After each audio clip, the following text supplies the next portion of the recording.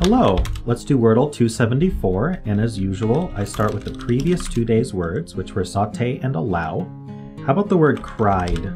Because it'll test for EW, which is a common ending, and it gives me a bunch of new letters. So let's do cried.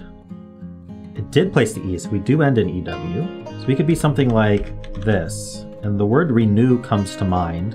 I think we should probably test for that though, rather than just guessing renew, because what else could it be? Funky?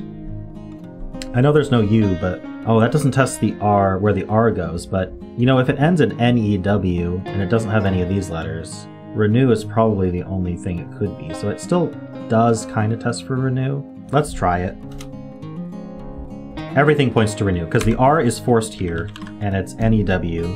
Nothing but a vowel could go there, and the only vowel we have is E, so I think we've locked it down to renew, and definitely it is renew. So if you enjoyed this content, then please subscribe.